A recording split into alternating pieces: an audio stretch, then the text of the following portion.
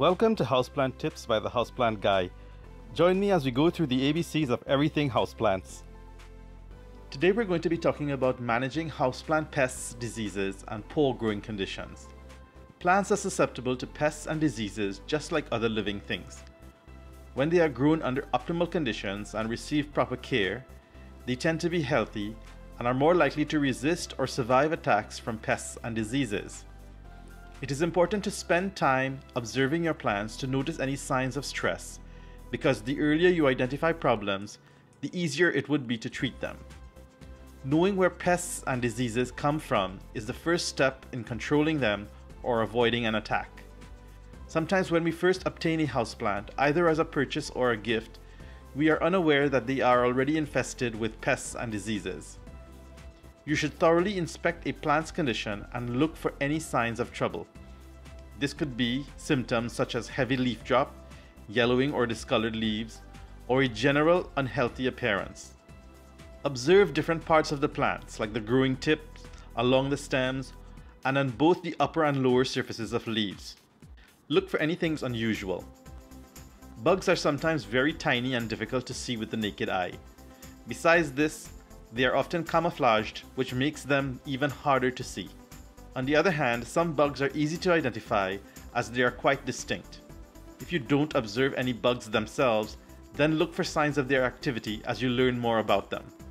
There are several pests that attack houseplants, and I will review 7 of the main ones today. The first one is an insect called a fungus gnat.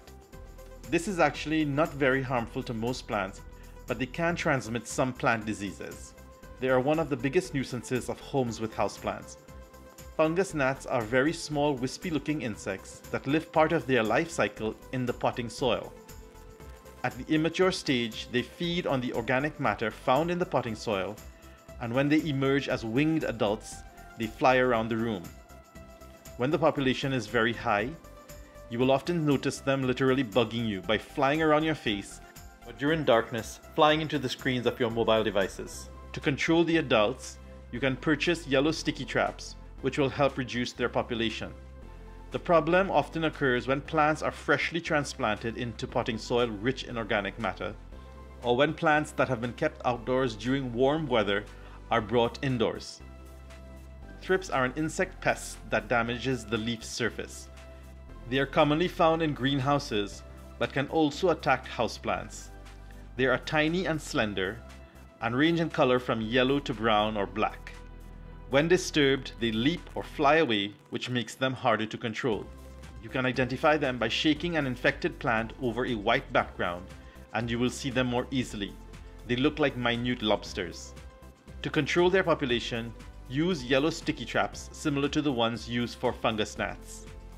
The following 3 pests are soft-bodied insects that attach themselves and feed on leaves and stems. They are aphids, mealybugs, and brown scale insects. They suck the sap or juices from the plants and excrete a very sticky substance called honeydew. One of the first signs of their activity is the stickiness felt on leaves, stems, and even on surfaces around the plant, like the plant pot or even on the floor. Aphids are usually greenish in color and found feeding on the growing tips of plants. They appear as groups with visible adults and young. Next are mealybugs, which look like white cottony or waxy insects that feed on leaves and branches. Adult mealybugs are immobile and very noticeable, but the tiny young, called crawlers, are hard to see. They do move around and spread out to other parts of the plant. Brown scale insects are cousins to mealybugs and are found in similar feeding areas. The adults are also immobile and appear as brown scaly bumps along the stems and leaves. The young are called crawlers just as mealybugs and are hard to see, but also move about the plant. Both mealybugs and brown scale insects appear like cushion-like masses that can be scraped off with your fingernails. Another noticeable pest is called whiteflies. As the name suggests, it is a small white-colored flying insect that feeds mainly on the underside of leaves. They are most easily observed when the leaves are suddenly shaken or disturbed. They will fly around briefly before returning to the plant to continue feeding. Whiteflies also excrete the sticky substance called honeydew. Another commonly seen pest is called spider mites. They are actually more closely related to spiders and may be more noticeable on the undersides of leaves. They are often hard to see, but if an infected leaf or branch is swatted against white paper or a white background, they can be more easily seen. You will see green, red, or yellow specks crawling around. Besides the leaf damage that will be observed, a common sign of spider mite activity is webbing similar to spider webbing. The webbing connects adjacent leaves and stems. The surface of leaves also appear dirty with dusty specks. These 5 pests, aphids, mealybugs, brown scale insects, whiteflies, and spider mites, can be eradicated using a pesticide spray called insecticidal soap. This is relatively safe and not very toxic. Insecticidal soap are available as ready-to-use sprays, but can also be purchased as concentrates. Concentrates must be diluted in water according to instructions before using. All pesticides must be handled with care and used as directed. Sometimes, in order to properly control a pest, you may have to spray weekly over a short period of time until they are no longer visible. It's important when spraying a plant that all visible surfaces be sprayed thoroughly for complete coverage. This includes the underside of leaves and also stems. Spray until the plant is completely wet. Mealybugs and brown scale insects are particularly difficult to control as their waxy masses act as a protective barrier for the adult stage, and these insects often require multiple sprayings to successfully control their population.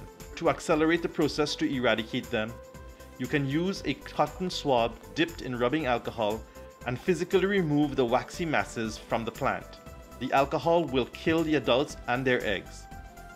Besides insecticidal soap, there are other relatively safe pesticide sprays that contain active ingredients derived from natural sources or synthetically made ones that imitate them.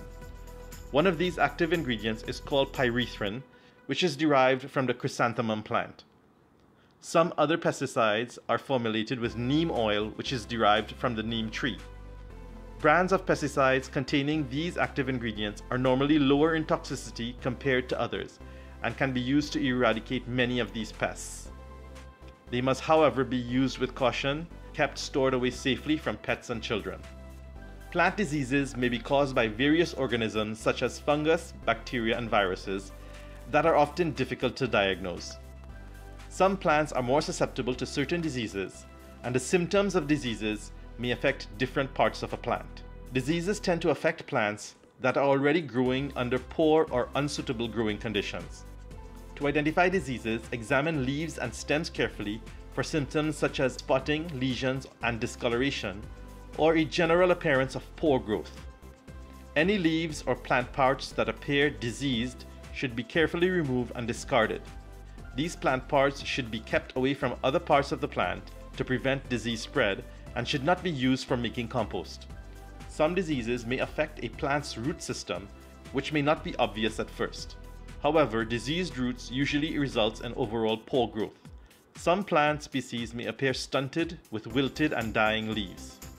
Ensure plants are not being overwatered and that excess water is being drained away. Assess the plant's growing conditions using the plant's guide in this series to determine whether any conditions could be improved to promote healthy plant growth. This is part of the Plants Guide video series. Please check all the videos in this series to get more information on the Plants Guide.